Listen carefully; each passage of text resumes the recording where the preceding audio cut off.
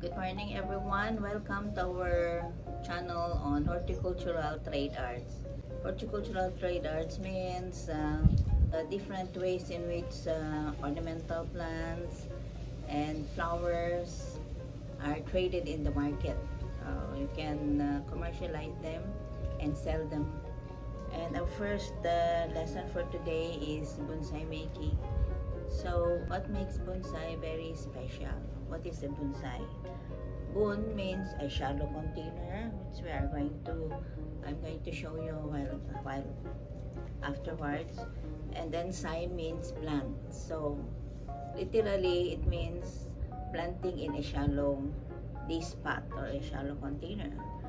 But it is a form of art which is based on trees growing in the wild. So we look at the trees growing in the wild, then get a piece of it and replicate it in a shallow pot. The essence of bonsai is the evocation of the spirit of nature in a miniature landscape. We have these different bonsai styles, and the first are based on the characteristic and angle of the trunk. So this is the trunk of the main trunk of the bonsai plant. Okay, so you can have the formal upright, then we have the informal upright, then we have the semi-cascading like this one. It will be trained later as semi-cascading, and then the semi-cascading in which the tip of the plant is below the rim of the container. Then we have the slanting, the broom type. For multiple trunks style, we have the double trunk and the tree trunk.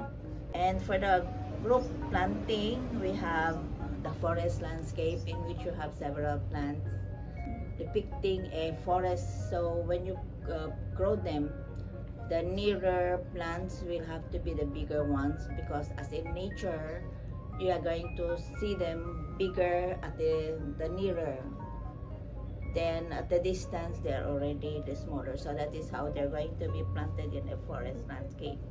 Then in the clump, as if they are just together growing side by side as trees, and a rough or straight line which you have trees that are a little bit thin. Okay, then we have also root over rock. So this root over rock is a special means of doing bonsai in which the plants are rooted first in rock. So you need a wooden box, then you put little soil, and they grow your trees there. And then when it is already rooted, then you can remove the box, the wooden box, and then continue culturing it like another bonsai, but it will be placed in a bonsai pot just the same. Okay, and then we have the windswept or literati. Now these trees are usually found in areas where there is constant wind.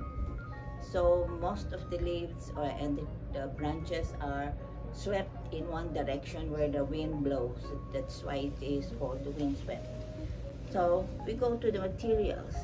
You see here in the table several materials you will need if you are going to make a bonsai. So the first material, you have a shallow pot. This is a shallow pot for a semi-cascading, and this is the one we're going to use for our bonsai for today. Then you can also have this heavy glaze pot for several plants, and this shallow container for your bonsai. You will need these small hand tools that will aid you in planting, and then you have the copper wire for wiring the bonsai. You have a pruning shear, and of course your scissor. You have the wire cutter, then you have a chopstick or dibble to fix the roots when you are going to start planting. This is a soft broom to clean the dust in the leaves and also in the course, you need your planting material, and then we need the finishing touch, which is the sphagnum moss, and then we need the growing media. The first layer will be the gravel, and then second layer will be your soil.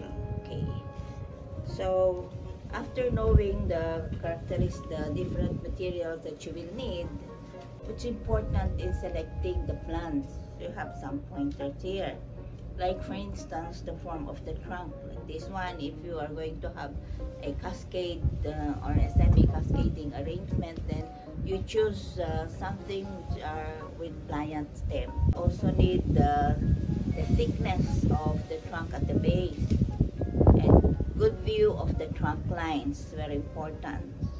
The bark should be with texture and color and weathered appearance, just like an old tree. It will add to the maturity of the bonsai plant. A good trunk will narrow towards the tip.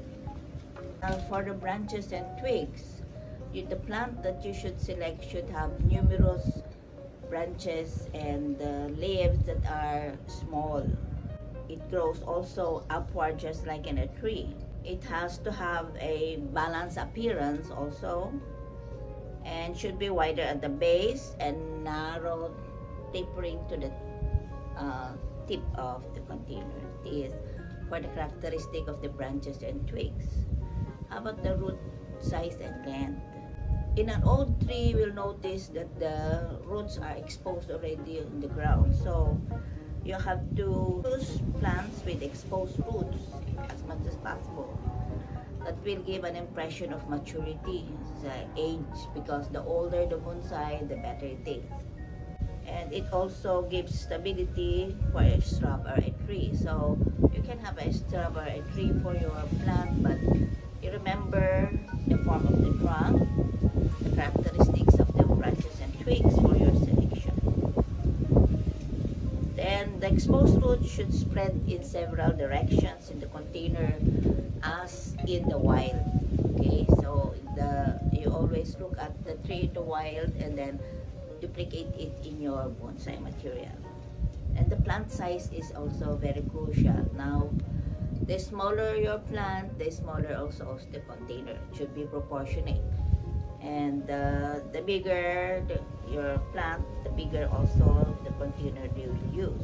And the design and style that you're going to use for your bonsai, like for instance, if you have a forest bonsai, then you should have a bigger one, because you are going to accommodate several plants. To have a forest landscape is usually in groups of odd numbers like 5, 7, or 11, never in even number. For big heavy trees and shrubs, should be with heavy pots also, and glazed pots. Now we are now ready to start planting our bonsai. Is selection of the appropriate container, and then select the plant that you'd like to grow. For this particular demonstration, we make use of a 2-year-old juniper cypress from cuttings. Next is, we have now to remove the plant from the container. But before that, we can start already preparing our container by putting the gravel. So what is the use of the gravel? Gravel is used for grenades. So we use for grenades. Enough. And then next you can have our plant already, your soil growing media. Okay.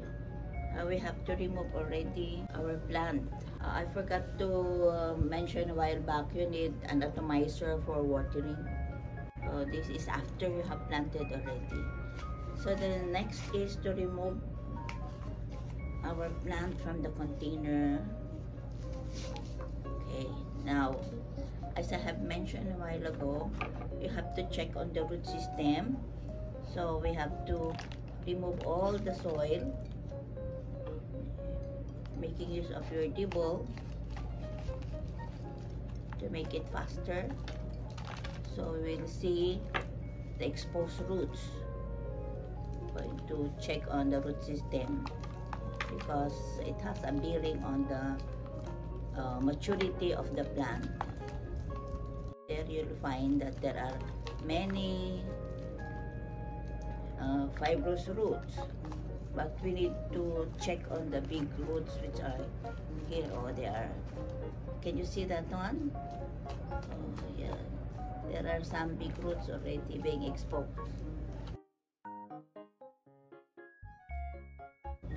So after we remove all of this, we're going to remove at least a part of the roots. One-third of the root system, and then put it in the growing media, spread it,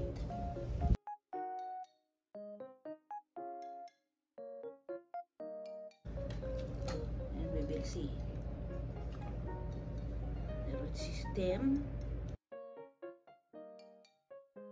Because this is just a 2-year-old tree, so the bigger root is only this one. So before we thought plant it, we have to start trimming already. But to trim, remove those that are unwanted. Okay. So how do you select those branches that are to be removed? Okay. Those that are crisscrossing, because in an old tree usually they have this appearance, okay, like pyramidal. So those that are very close together, we have to remove them.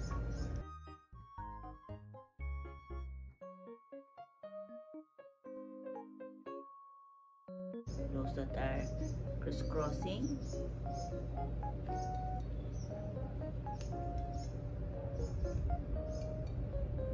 so the first, this one you can do it this way,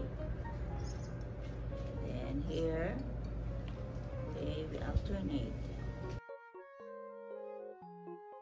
We try to make it as old as possible. So how do you do that? We remove some of branches and then we wire it later, making use of the copper wire and this one. Now the bigger your twigs or branches, the thicker should be your copper wire. So when it is small, do not attempt to make use of a big copper wire because your branches will break. Okay, how do you look at it now? Is it becoming older? Okay, you got the, did you see it before I did the trimming? So that you can see the difference after you have trimmed.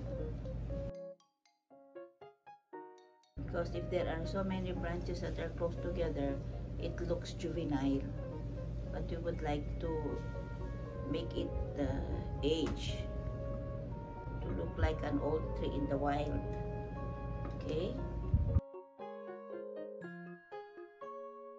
Alright, now, in planting, you will notice I am putting it off center. It should not be placed exactly in the center of the container if it is only one. So it should be placed off center. Then we try to spread the roots again, and we will see. Because we have to check on the root system very well. We add some more of the soil.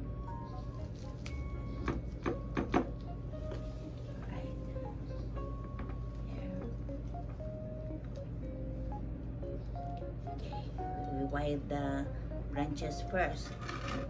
Okay, so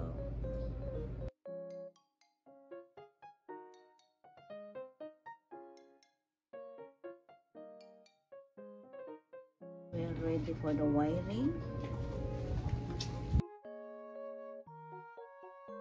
have to measure the length of the stem that you're going to wire. So here, start with this one, and then a little bit, so we cut. Okay. From here, we anchor it here in the main trunk, and then do it clockwise and do it gently, because if it is broken, then you cannot put it back. Okay, and then you can bend it here already gently. Also bend it down. I do the same. Anchor it here.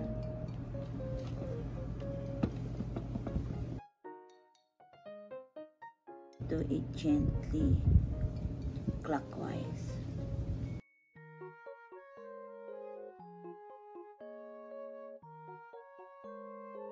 Okay, yeah, we'll have here, you anchor it in the main trunk, and then put it in the twig or the branch you're going to train clockwise. There. Okay, and it's easy to bend already.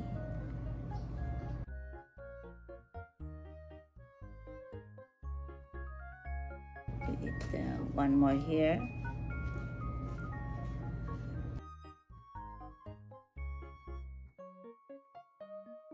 Now you have to be very patient in doing this if you are training the plant. Okay, then we have one more, probably this one,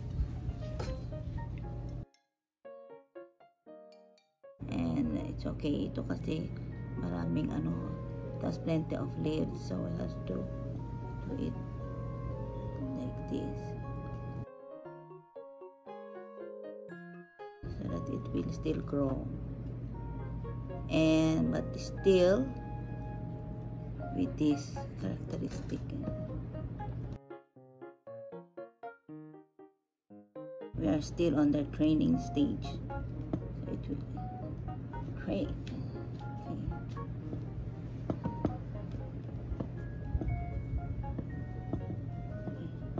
Okay. We like to do it this way. So here we have one more this side.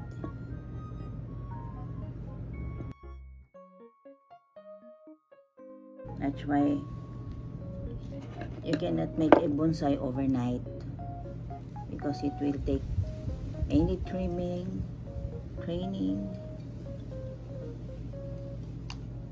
and taking care of the plant so that it will look like a bonsai, an old tree that is there in the wild.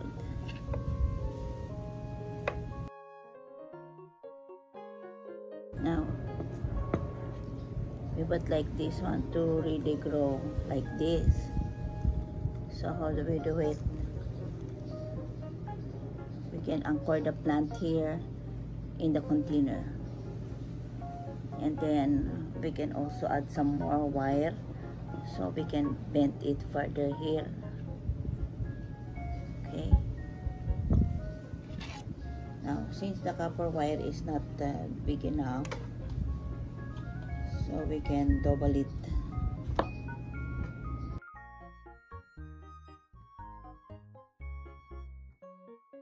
Okay, then bend it gently down there. I like it to be cascading there. See the difference now? Okay, now we are ready to plant.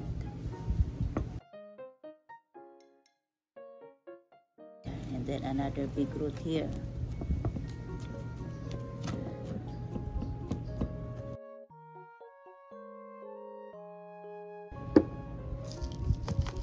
Add some more soil.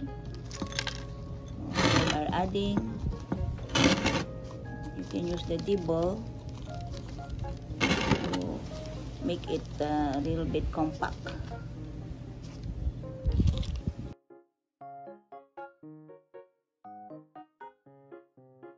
That's the old root, no? It's another one there. There. So you have to expose it.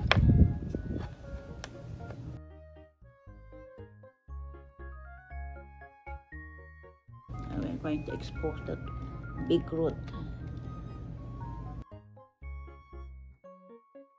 We can already add the sphagnum moss. Okay, if you have the sheet moss, it is better. Do not have a sheet moss, you can have the sphagnum moss to cover the soil. Yeah, okay. Then in this case, we are going to show the old root, the big roots here. Here on this side, we have one big root. This is the big root here, this portion here. So we're going to expose it. Done.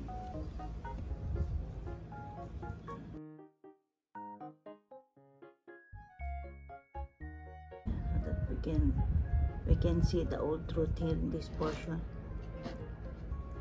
There. Characteristic or a cascading one. Then we can put something to hold it in place.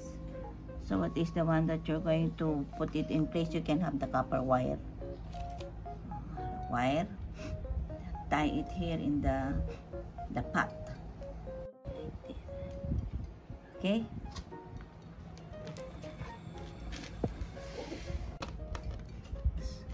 Until such time that it can hold itself already without this one, then you can remove this. Okay, see it.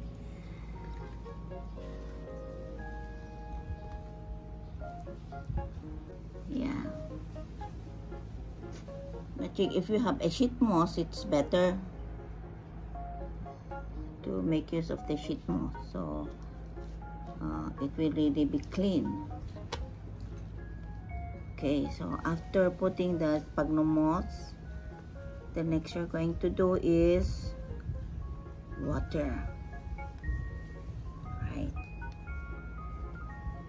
So water with the use of the atomizer. That is the bonsai. Okay, it's temporarily, it will look this way, but later when it is already established, then you can remove all of the copper wire already. So how do you know whether you're going to remove the copper wire? It has already maintained its position, okay? Or the copper wire has already been outgrown by the trunk, so sometimes the trunk is already here, showing it is embedded already in the copper wire. So to water very well, especially that we have removed it from the pot and the soil is a little bit dry. We have already done the adjustment, selecting the front view. This is the front view, okay? So you can select the front view here, the side view. So any view should be nice to look at. Yeah, much as possible. So here, later on they will spread like this, okay? Like in an old tree. This one is just leave it as is, or we can do it this way. We can also, or we can remove it. Yeah. Let us see what is the best. We can add some wire and put it here. Or we like to expose the trunk, we can remove it. Okay. So that the main trunk can be seen. Okay. Okay, you can already see the main trunk here. Okay. How to care after. Okay, so after planting and putting the sheet of sphagnum moss as a finishing touch, water with the use of the sprinkler or atomizer. So we have actually wired it already for support. Diyan na yung wire. The wire is already here. And then water regularly. How do you water? How often are you going to water? At least 3 times a week. At least. Now you are supposed to put your bonsai in a partial shade for it to recover. Okay. So how do you know that your bonsai is recovering? It will have a new growth. Okay, so you know that you have placed your copper wire up to here. Then if it extends up to there, then it is growing. Then okay, now the trimming, wiring of the bonsai is a continuous process because you cannot make a bonsai overnight. And the technique I showed you is just an eye-opener for you to improve your creativity in making a bonsai, because this is just one style. You can have the other styles of bonsai if you wish, but this one is like there is a movement. No, there's a movement because the branches are going down. Although if you are going to have the slanting, there's also a movement. So in nature, most of juniper cypress are creeping. It is in nature, but there are some of them that can also grow taller. So you can get a part of that nature here in this small container. So you can have now a juniper plant in a small container. So your bonsai. So look it up in all the different sites if you like how it will look later. But you can always continue training and trimming your bonsais. So you will see that most of those who are growing bonsai are already old because it's part of their hobby. And also know that gardening or growing some plants is therapeutic. There is a therapy, meaning that they have joy in doing it, and also it is a stress reliever. So see those they pass their time in pruning their bonsai, and then of course because they do not like to be stressed while doing it, so they do it slowly, and they have small container materials or tools rather for trimming and training them until they will grow old. Okay, so that ends our lecture for today. Until next lesson. Thank you for joining us.